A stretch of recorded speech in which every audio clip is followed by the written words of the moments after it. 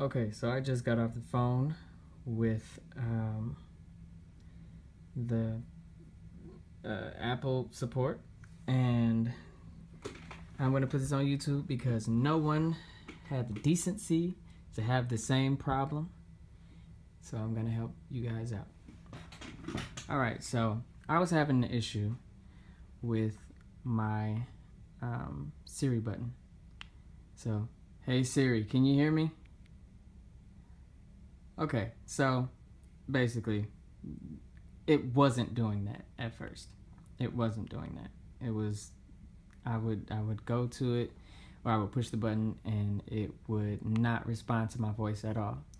So after 35 long hard minutes, she told me to go to Zoom and turn it off because I had it on.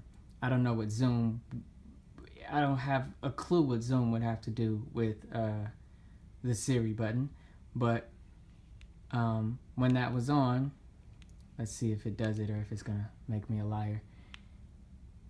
Hey Siri, Siri, Siri, Siri, Siri, hey Siri, hey, hey, hey.